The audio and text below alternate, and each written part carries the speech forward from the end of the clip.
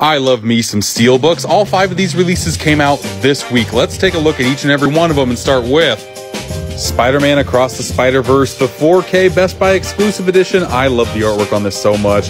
The matte gloss looks amazing. Here's a shot of the back too. Buildings are popping like crazy. Here is a shot of the inside artwork and the great artwork on the discs inside as well. Next up, we have the 4K Steelbook for Matilda, and I gotta say, the shine on this Steelbook is amazing. Let's pan over to the back. You got a nice picture of the school. On the inside, we have some pop art inspired images from items in the movie, and more original disc art for the win. I love to see it. Now let's go through the Expendables 4Ks. Here is the first one with the slip on, and with the slip off, we get a full picture of the bird. This Steelbook looks very nice in person. On the inside, we have some silhouettes of the Expendables in between some bullets.